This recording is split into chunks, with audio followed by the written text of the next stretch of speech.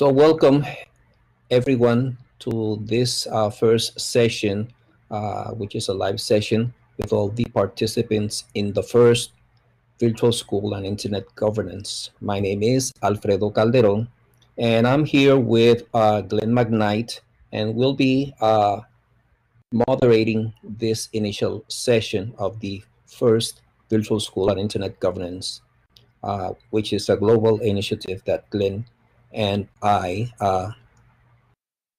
started off on a couple of months ago. Please, if you have your mic open, please mute it to avoid feedback. So moving forward, if you want to see the slide show or the slide deck in full screen, on the bottom right side, you have an icon that will allow you to have the slides as a full screen. So moving forward.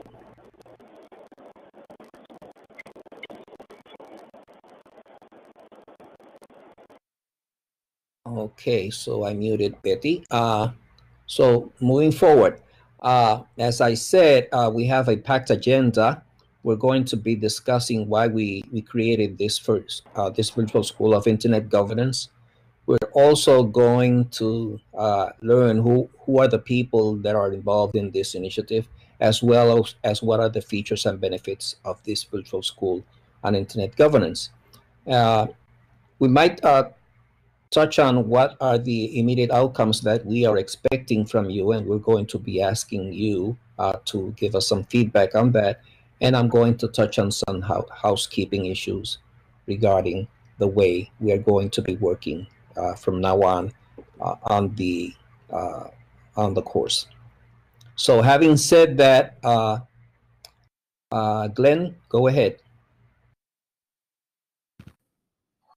Thank you, Alfredo. Welcome everyone to the call. I'm going to walk you through why did we create the virtual school on internet governance. We basically wanted to come up with a model which was free, it was interactive and comprehensive, and we did this through first looking at the different models that are out there and that are comprehensive. We saw where the gap analysis exists in terms of speed and platform, and we want to make sure that the platform stays within what is typically called the MOOC, which is the Massive Open Online Courseware. And Alfredo, we're getting a lot of feedback from my mic. I'm going to mute me and turn back to you because it looks like I'm actually getting a lot of echo. Eduardo, can you carry on? Sure, no problem. I'll take the floor because you actually do have a lot of echo. So if you can resolve it during the call, great. But I'll proceed. So as Glenn started mentioning, the whole idea of the virtual school of internet governance came after. In May, we had a conversation, and we decided to review everything that was out there regarding internet governance and the schools that were being offered. And since the pandemic of COVID-19, we noticed that everything was going online, and it had a different approach, and we wanted to find a way to have something similar to a face-to-face, although we know that this is in a face-to-face setting, but at least to cover as much material and be as comprehensive, offering something that would be free for anyone interested in taking a virtual course on internet governance. The whole idea is to provide all the participants some form of interactive experience, and we're using a few tools to make that happen. Like, for example, this session. Every week we're going to have a live big blue button session where everybody is welcome as long as you're registered in the course. One thing that we're trying to encourage is to have feedback so that we can constantly improve on this course. Keep in mind that you are the first cohort, the first group of approximately 100 participants taking this course. We know it's not perfect. We know it needs improvement, and we need your help. So if we don't meet your expectations, we're not going to get mad at anyone. We just want to know what we need to improve to make it even better. So again, this is not going to replace the face-to-face experience of a school or of the schools of internet governance. This is going to be sort of an entry point for anyone interested in internet governance or those that hardly know anything about internet governance. Our surprise is that we have a widespread of people from all over the world that do have some experience in internet governance. Others are willing to learn from those that have more experience. So our focus is going to be to have a feedback, interactive experience with all the participants. So some of you may have noticed that this, although it covers all the pillars of an internet governance and it does the taxonomy of the internet governance DC coalition, it doesn't actually have all the content that you might have expected. But we do have a lot of resources in the complementary resources section for each one of the modules, and we'll speak about that in a little while. So who are the people or the persons involved in this initiative? Well, I mentioned Glenn, which is the project coordinator, and myself, Alfredo Calderon. I'm in charge of the academic component, trying to figure out how to best organize the content and post it in a way that all the participants can walk through it without any problems. So if you have any issues with the content, you can send me or Glenn an email, and at the end we'll give you our email addresses. But you can also use the platform itself, which so many of you have already used to get in contact with me and with Glenn. And we'll talk about that as well, just as a refresher for some. During the summer, we started working on this course late May, and then in early July, we started asking for a team of beta testers. And some of you are on this call, which are actually helping us out as teachers. And some of you are also going to be guest speakers in one of the 10 modules that we have in place. So you'll get to know some of the beta testers during the following weeks.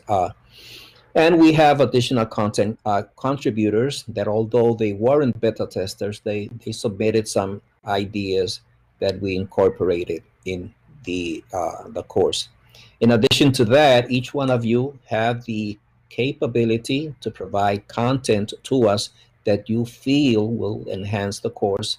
And we'll talk about that when we talk about the discussion threads as well. As mentioned before, we're going to have guest speakers for the live sessions similar to this.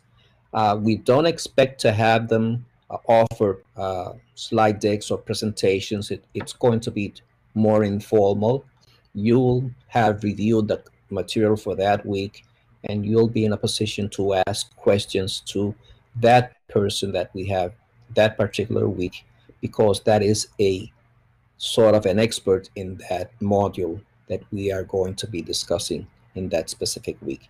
So keep that in mind as we move forward. We're going to have 10 guest speakers, and as a matter of fact, the first guest speaker we're going to have is Marilyn Cade, which is on this call. And Marilyn is one of the founders of the whole internet governance ecosystem, and she's going to talk to us about that next week. So welcome, Marilyn, and we'll have you next week. Thank you for coming and joining us. So Glenn, have you been able to resolve your issue?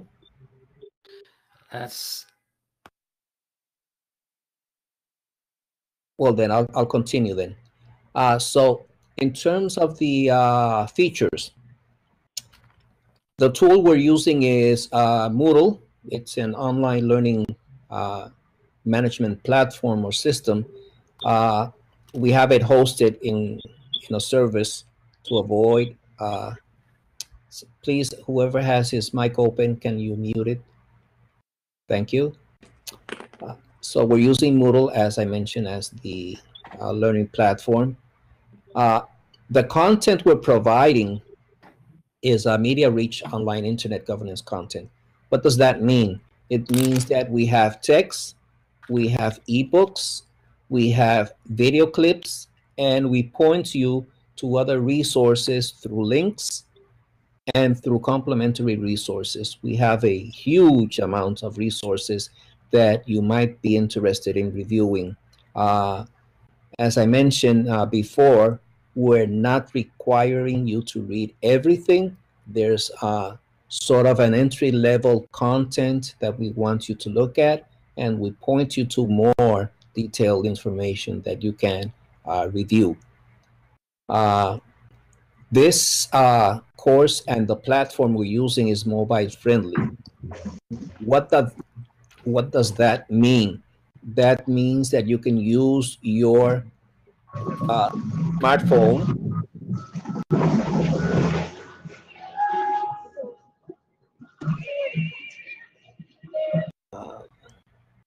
that means that you can use your smartphone and you can download a Moodle app that's free, and it's available for Android and for iOS, or you can download the Moodle desktop, which is also an app you can use to access the content of your course, and it allows you to interact with the content offline. All you have to do is download the section or the chapter or the module you want.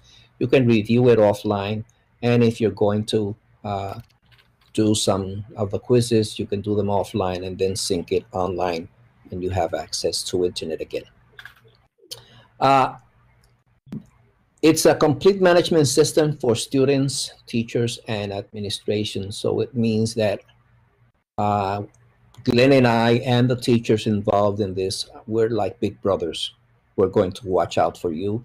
We're going to follow you through the courses, or through the course, through the modules. And if you have any questions, as some of you have already done, I'll be able, or Glenn and I will be able to respond to your questions in a timely fashion. Now, speaking of the timely fashion, what does that mean? That means that we will be answering your questions between 24 to 48 hours. Don't expect us to answer immediately your questions. And you'll notice that Glenn and I will be online on the course, as some of you have noticed. There's a block on the right side when you log in that tells you who's online or who has been online for the last 5 minutes, and you can then interact with them. So you're able to work and learn offline, and I've done that. Actually, I download a module and I review it on my cell phone, and then I go back when I have internet access and I upload anything that I need to upload. Everything in our course you can either download, or you can look at the link where it's available, and you can, bookmark it and use it as a reference. As I mentioned, we're going to have live sessions every Monday at 2000 UTC. That was the conclusion that came up out of the survey, one of the questions we had in one of the forms that we presented to all of you. And we also have the capability of having live chats. Now, there's a difference between live sessions and live chat. Live chat is similar to what we're doing right now. Those of you that are chatting, the column to the left side of the presentation, and Glenn and Shad are exchanging some information right now. You'll be able to do that live during the course If you notice that somebody is online, you can actually interact with that person. And if he sees the pop-up on the top right side of the screen, will be able to interact with you. We're going to have discussion forums. Most of you have already started the discussion forums through different discussion threads. You have been presenting yourself. So we have some information regarding your expectations, your background, your interest, and we will be taking advantage of that during the course. So don't be shy when we ask you to be an active participant. Don't be shy if you notice that some people start talking to you, asking for your personal information in order to sort of set up an internal network of individuals that have the same interests, which is part of what happens in a face-to-face setting when we have a face-to-face School of Internet Governance. In this case, we're going to do it virtually. Another feature that we have incorporated are quizzes. Some of you have already started looking at the quizzes. They are very simple quizzes. They are easy to resolve. You don't have to dive deep into the content to find the answers. We just want you to have an idea of some fundamental concepts that you should know. Everything else that you do is really up to you, how you navigate through the course and the content.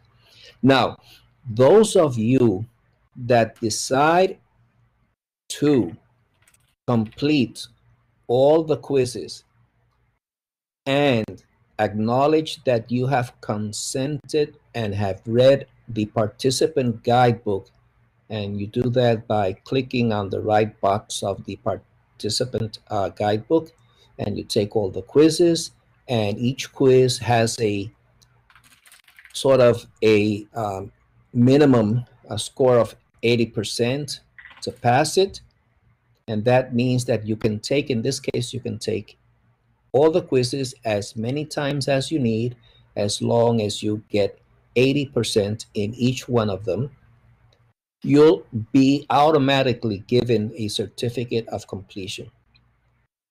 And you'll notice that when you reach the last module, where we have the different schools of internet governance from around the world, the last item that you'll see will be that it will activate, and you'll receive an email, and you'll be able to download your certificate of completion. Now, that certificate of completion also has a code.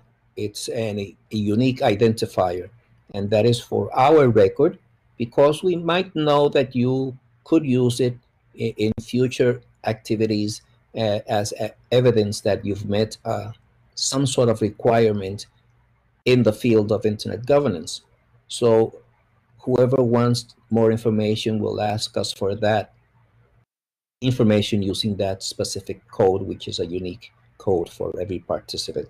So keep that in mind. If you're seeking the certificate, take all the quizzes, get 80%, plus check on the participant guidebook as having read it. Okay, so having said that, this is an example of the certificate of completion. It's digital.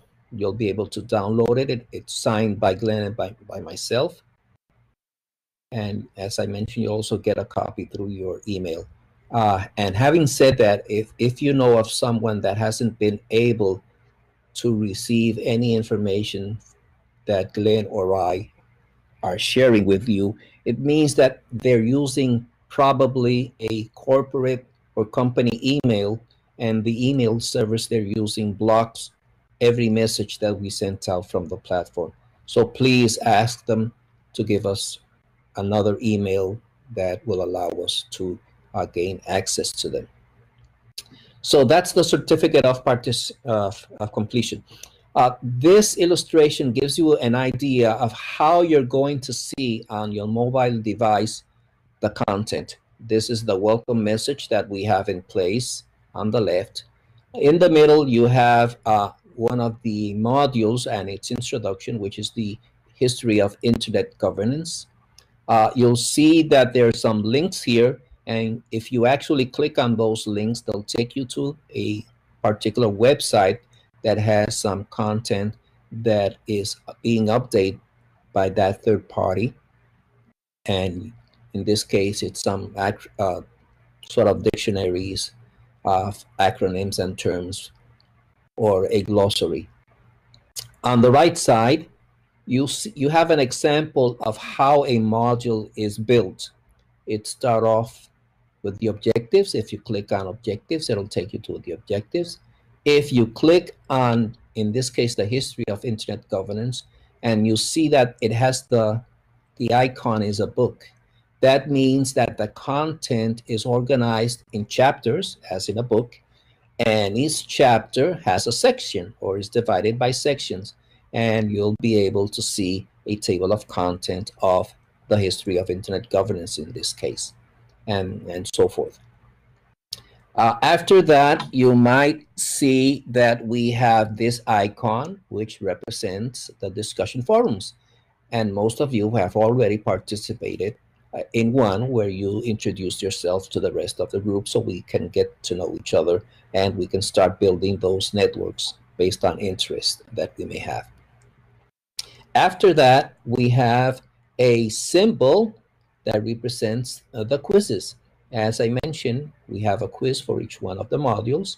In this case, this is a quiz for the history of internet governance. And we'll see another screen to give you an example of how the quizzes look like. After that, we may have a symbol like this, which is a page, which is an HTML page that points to a list of complementary resources.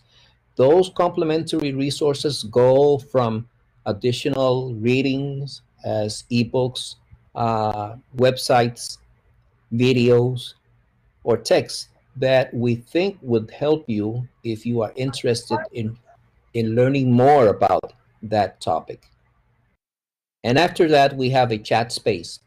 I mentioned before that we're going to have live chats, not live sessions. Now, live chat, as I mentioned, implies that you'll be able to see who is online, and you can send them sort of an instant message, and if they reply, well, you're chatting. So that's our chat space. And after that, you always see that each module has the big blue button symbol. What does that mean? That on Mondays at 2000 UTC, watch out for the change in time in your zone, which is going to happen in probably in a couple of weeks or days. Watch out for that and click on it, and it'll take you to the join session button, and you'll be able to participate in something similar to this. If you have any questions, place them in the chat. I know Glenn is watching out for those questions, and we'll get to them at the end as soon as I finish this introduction. This screen gives you an example of how the module looks if you use a tablet using the Moodle app, or if you're using the Moodle desktop app. There's one that you can download and use it, and it looks similar to this.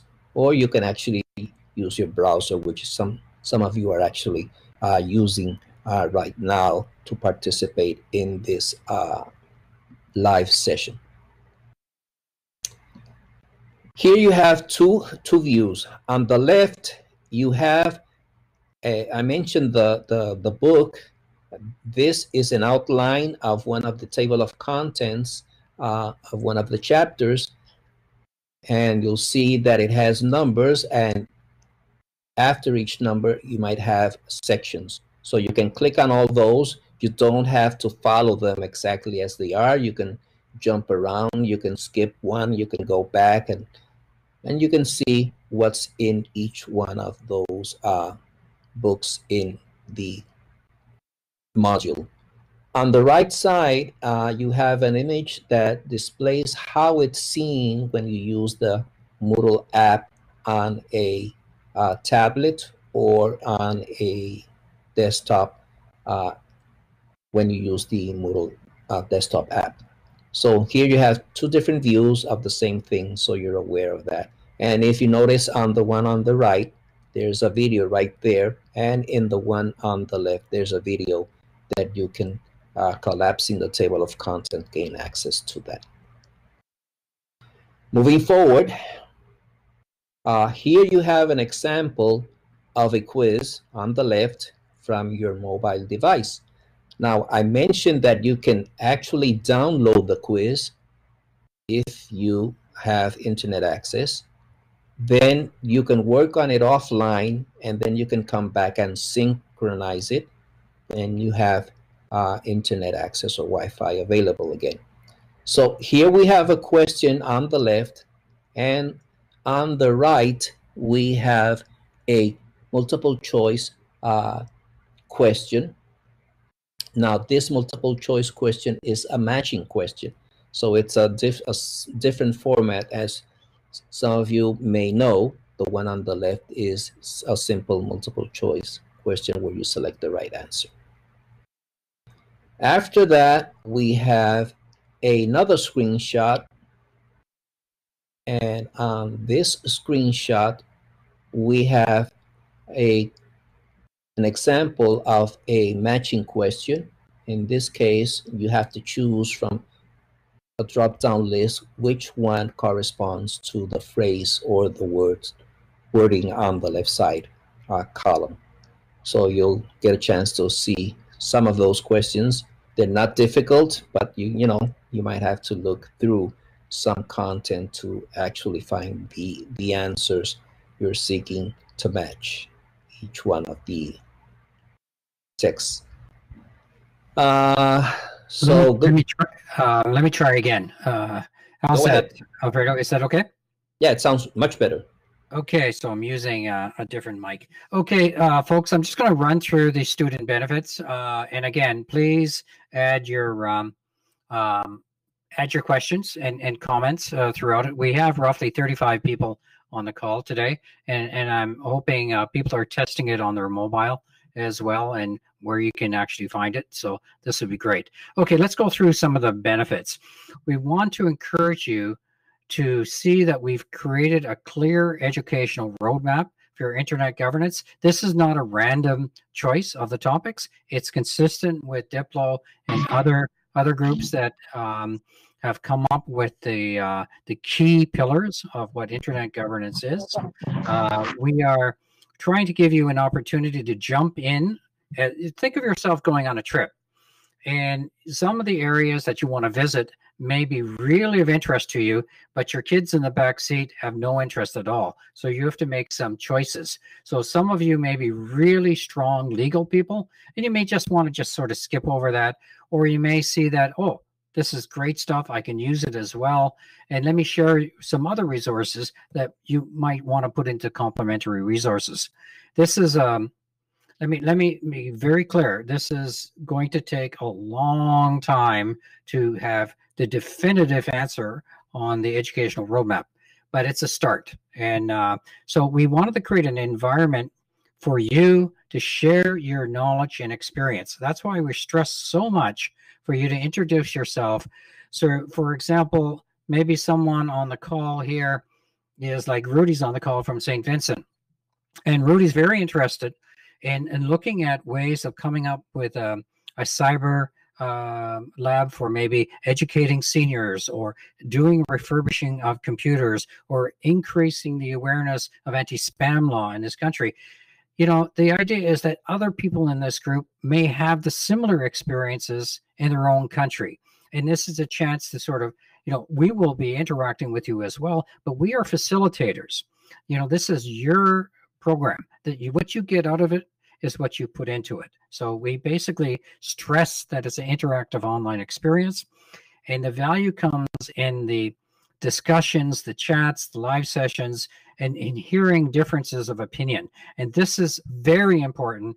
We will give as much as possible if we see grant opportunities or fellowships that are going. And we do run a group of us, the Internet Governance Hub, which has 1,600 people that go to it. We also have the Internet Governance Hub.blog, which is in multiple languages. There's a lot of resources that we would like to share with you. So next slide, please. Okay, I think this is something that you wanted to touch on, Alfredo. I'm sorry, but I'll go back on mute. Thank you, Glenn. Actually, this is just to take care of some housekeeping for some of you that may have some doubts or questions regarding this. If you look in the platform, in the course, in the top right corner next to your name, you'll see there's a tick. If you click on that, you'll be able to see a drop-down menu, and you're going to click on Profile. When you click on Profile, the screen on the right comes up. Now, what does that mean? That means that we want you to update your profile. So click on Edit Profile, which is on the screenshot on the right, and you'll be able to do what's shown on the following screen. There's a section where we need you to actually write in your city. In this case, it says San Juan, but each one of you should write in your local country, city. We need to have that information, and it'll help you out figure out the time zone differences. So once you write in your city, you should see a drop-down menu with all the countries so that you can select your country as well and the time zone in which you are. So this is important that you take care of as soon as possible. I've noticed that most of you have done that. Some of you haven't. I encourage you to update that information in your profile as soon as possible. If you have any questions, feel free to send Glenn or myself an email, and we'll help you out with that. So having said that, some of you have also had some experience with Moodle and have noticed that you can upload your picture. If you have a picture, how do you upload it? To upload your picture, you have to have it in your computer ready to upload, and you click on this symbol, and this will allow you to open up another window pointing towards your computer or where you have your file that you want to upload, and you simply click on it, upload it, and please, please, please, there's a short field where you have to describe the photo or the picture. The purpose of this is that we want to be compliant as much as possible for those that have some difficulty reading, and then they'll use some reader to read them the text. And wherever it's possible, we're trying to meet that requirement, although we don't have it available through the whole course. Eventually, we'll figure out a way to have that available for those that have some special disabilities and want to meet, as Glenn is pointing in the chat, to the accessibility rules that Moodle follows, and we're trying to be as compliant as possible. And I encourage you all that if you upload something, please, if there's a field where you can write in some text describing any image, please do so. The other thing that I wanted to mention, just in case some of you haven't been aware or aren't aware of it, when you gain access to the course in the introductory or introduction module, there's the participant guidebook. This guidebook gives you, as is described here, some information regarding the meaning of each one of the icons, what is the conduct of behavior we are expecting from all of you, and please be aware that there's also a section on privacy, our privacy policy. We're not sharing your information with third parties. We're just using it for our purposes internally. However, if you click on a link which belongs to some other party, We don't have control over that, so it's really up to you if you want to provide them some specific information if they ask for it. If you consent to have read the participant guidebook and you are seeking the certificate of completion, you must click on the right side box.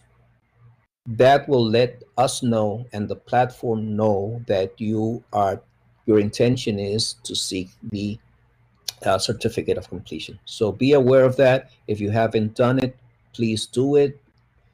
Even if you've started looking or working with the content of one of the modules, go back and just click there and the system will automatically update that information. There's a section called Important Announcements. This section is actually a section where we're going to be posting announcements, and you'll be able to read them in this section. In some cases, you'll automatically receive a message regarding that. In other cases, you just have to click on it and you'll be able to see the details. And another discussion forum, which most of you have already participated in, is getting to know the participants. Now, in this case, you have two options. You can post your information and you can decide to subscribe to follow the conversation. If you don't subscribe, that means that you're constantly going to have to enter this section or all the discussion forums we're going to have in order to keep up to date with the exchange of information we're having. But you can subscribe if you wish to each one of the discussion threads that are going to come up within each one of the modules.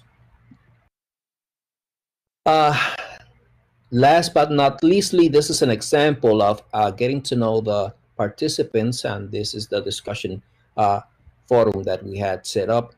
Some of you did clicked on add a new discussion forum, and that's why instead of adding your comments or presenting yourself in the first one, you decide to create your own, like Fahad did.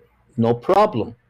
We'll be able to follow him as well, because we're going to enter the same discussion forum, and we're going to see the different discussions that are going on.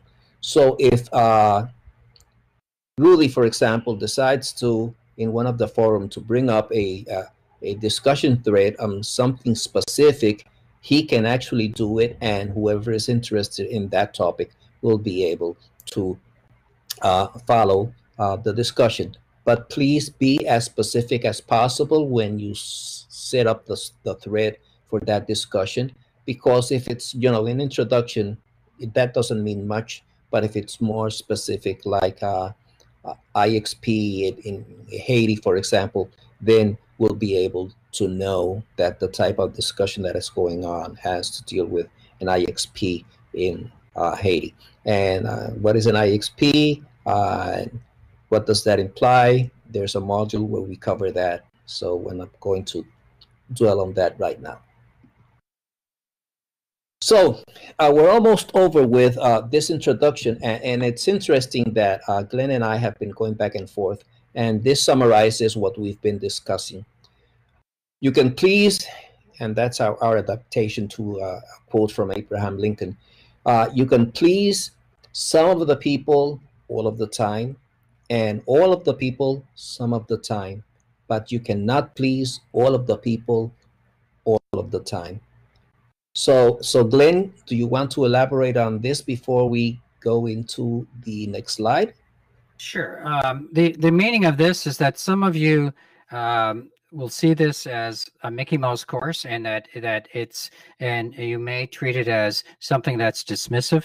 And you know what? You didn't see it beforehand, and you get into it and say, well, you're way beyond it. And we're more than respectful for that. And the sooner you leave the course, the better, because other people would probably benefit from this as well. Remember, we're reaching out to all the ISOC members, the ICANN community, the IEEE community, and we're looking at this being a cornerstone with the IGF youth as well, with our discussion with IGF. So there is no shortage of people taking this course.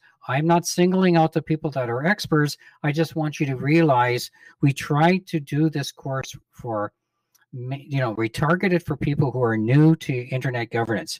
If you're an expert in this, perhaps you'd be interested in being a speaker or participating. We encourage you to be empathetic what we're trying to do. And if you're overwhelmed with the material, which could happen, just take it easy. It's like eating an elephant. You start with a bite. And so you please take your time. Don't get overwhelmed with it.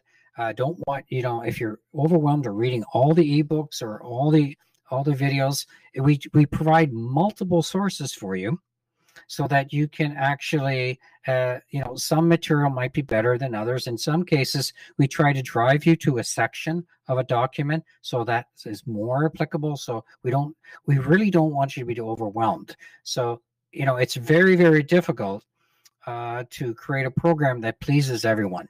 And, we're trying our best, and we hope it meets your needs. Back to you, Alfredo. Thank you, Glenn, for that.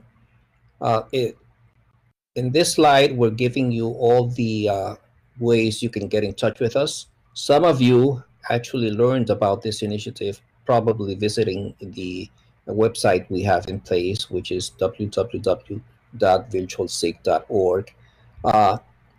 Some of you already, well, all of you are in the system, so this is the URL for the online platform.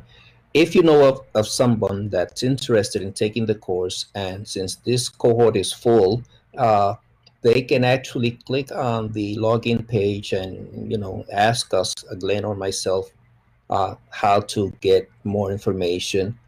We have on the website a section on frequently asked questions for those that may have some questions. You can follow us on Facebook as Virtual SIG. So we have a page on Facebook where we post information regarding activities, events that are happening. Keep in mind that we also do that within the course. If you've walked through the course already, you'll see that on the course, there's a dashboard on the left, and there's a section on calendar, and you'll see there the events that are upcoming in the near future. And if you click on a date and click on the link, it will give you some information that would allow you to get more details on how to register, when's the event, how long is the event, whom do you need to get in touch with in order to participate in that event. Actually, after this session, there's an event going on at large. At large, for those that don't know what it is, it's a community within ICANN, the Internet Corporation of Assigned Names and Numbers, where we have weekly webinars, and we're going to have one at 5 o'clock or 21 UTC, which is going to be an interesting topic for us at large, the end users within ICANN. So Glenn's email is info@virtualsig.org. My email is registration@virtualsig.org. So all information regarding your registration, your process within the course, getting your certificate at the end is on me. And any other information you need, you can ask Glenn for the details. So having said that, we're at the end of this introduction, and we're open now for questions. So if you have any questions, the mic is yours. Just click on it, or let us know through the chat if you have any questions.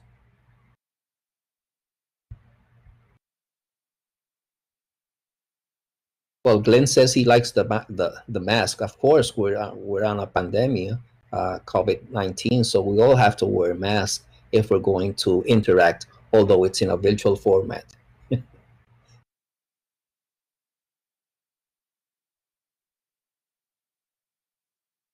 So does anybody have any questions?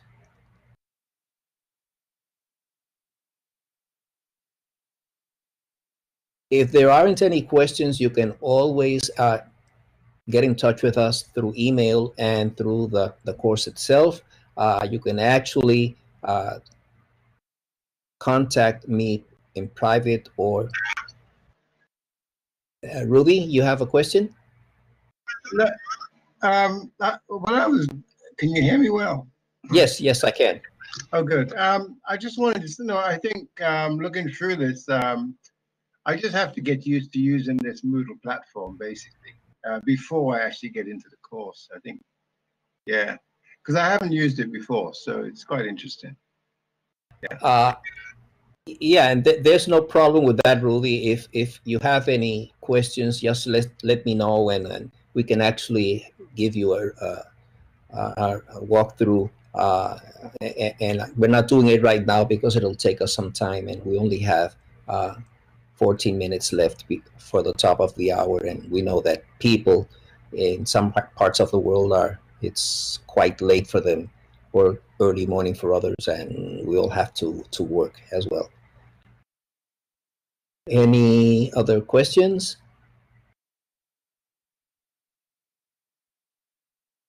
Yes, those that have asked if we can rotate the live sessions, we'll work on that. So what we'll actually do, Glenn, we'll create sort of a short survey, and we'll probably ask for a couple of time zones so we can set it up probably early in the morning our time and late in the afternoon our time, so that will allow people from different time zones to log in and participate in the live sessions. Well, but we'll set it up, and we'll ask you, since you're our audience, to work on that.